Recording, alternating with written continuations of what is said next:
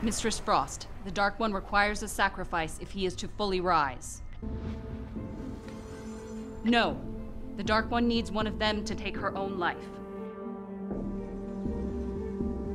She's like, okay! Oh, shit! Marcy, get out of here.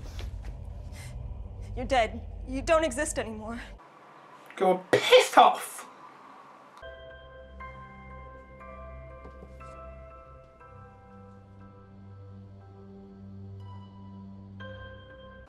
I think she's about to commit suicide.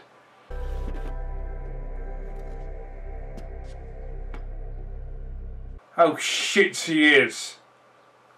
Marcy, you didn't have to do that. No, you really didn't. It's just a fucking game.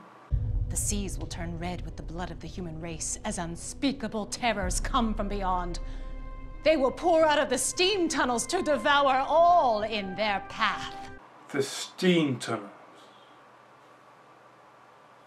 Bomb the steam tunnels. They've always been pure evil.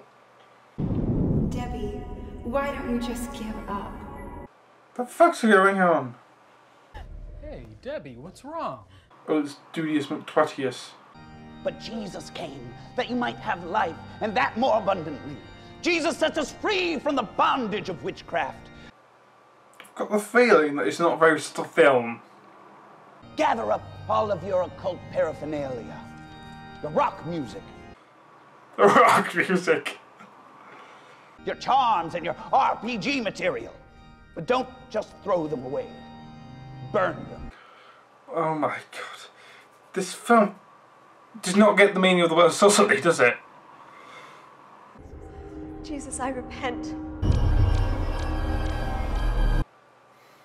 No, the levels are going down now.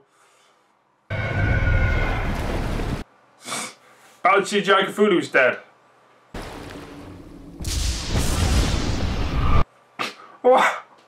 Wow. Balchi house burnt.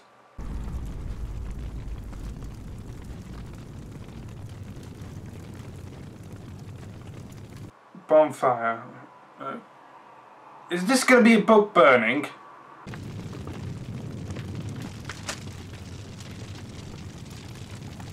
First off, you should rip all the pages separately so they can get enough air and burn properly. Secondly, book burnings are never associated with good. Are they? What the fuck was that? Like... So, it's basically a film about the evils of Dungeons and Dragons, played by people who will probably are the exact opposite of people who play Dungeons and Dragons. And people who are so overly evil, it's ridiculous. It's a shit film. And I paid £3 for this on GOG.com. Thanks GOG for, no, literally, thanks to GOG for actually making this whole thing easier by just giving me the video file, because that's how it goes when you buy movies off GOG. So that's a lot easier than it would be doing it off like Steam or something. Yeah. But wow, that was amazing. It was hot, and that whole thing about the plot contrivance, like. Oh, I can read Arabic. Yeah? Because I have the message like a president of Americanism. Cool. I presume the way some of this film's laid out is either extremely evangelical and you don't realise what they're putting on screen, or it's a complete comical piss take. I'm not sure which. Though some of those scenes that they were talking about Dungeons and Dragons were so easy to take out of context. And thanks to editing me, they have been. Yeah. And now the levels are going up! Yeah. Story based on Dungeons and Dragons by Jack T. Chick, LLC, 1984. Dungeons and Dragons is fan supported. Support independent creators at Dark Dungeons, the movie.com. I've got a feeling that website's going to be filled with malware for some reason. Don't know why. But yeah.